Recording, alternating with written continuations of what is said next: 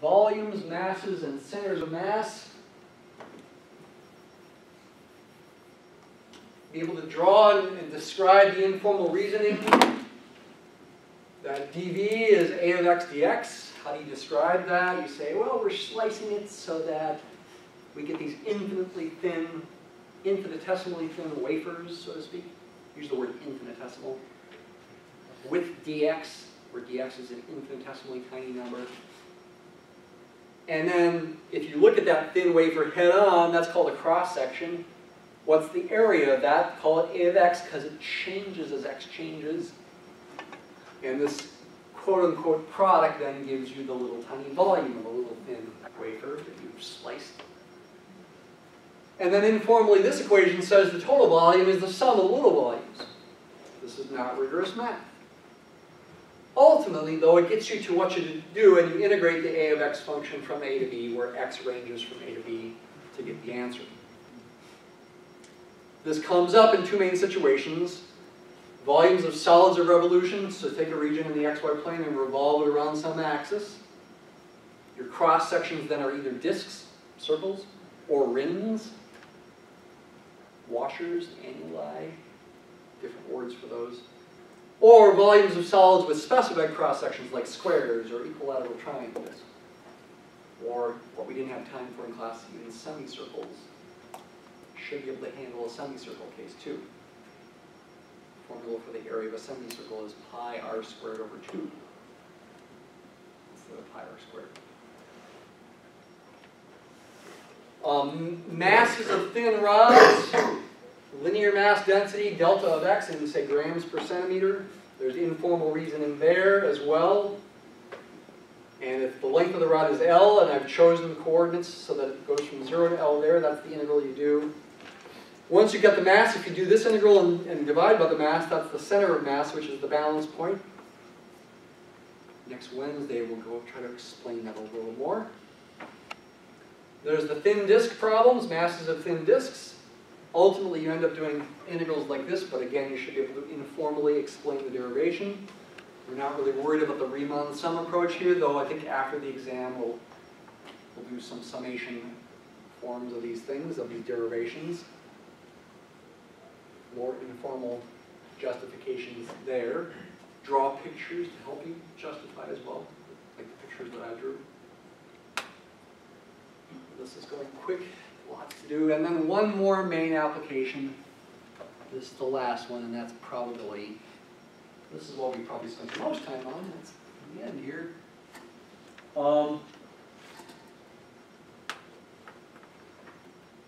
You've got a continuous random variable, call it capital T.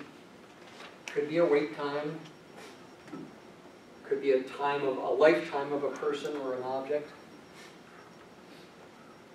You'd like to find probabilities, chances of certain events. Like how likely is it this baby will die between the ages of 70 and 80. That kind of chance is important in applications, for example, for insurance companies, to know what they should charge you for life insurance, for example. There's two main kinds of functions to deal with. Probability density functions, CDFs, and cumulative distribution functions, CDFs. Are the two main functions to deal with. You integrate the PDF to find the probability. This notation just says find the probability that t is between a and b. You do subtractions of values of the CDF to find probabilities because the CDF, the capital F, is an antiderivative, little f. So derivatives and integrals are very, very relevant here. Second fundamental theorem of calculus is relevant. Right? The fact that the derivative of an integral like this is the little f. Realize that a could be minus infinity, b could be infinity. Though for lifetime random variables, the a is 0. We don't consider negative times for those. That's why it's called a lifetime random variable. It's the life of something. Here's an approximation I did not write yet.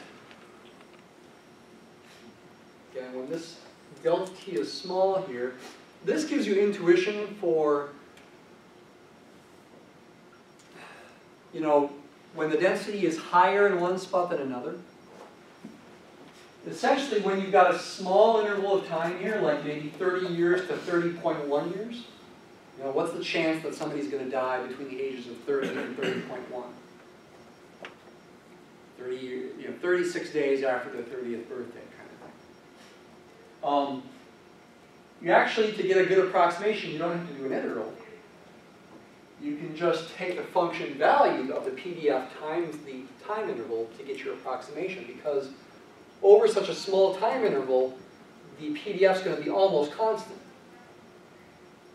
If it's steep, it's short, if delta t is small.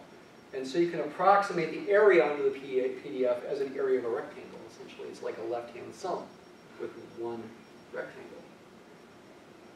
So the height of the PDF over small time intervals is proportional to the chance that you're going to die during that small time interval.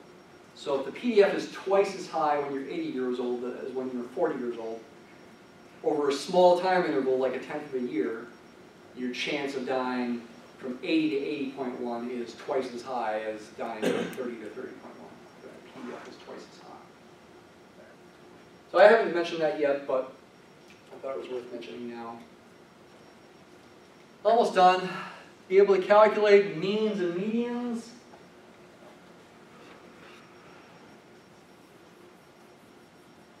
Also be able to interpret the graphs in terms of areas of this PDF and differences of the CDF.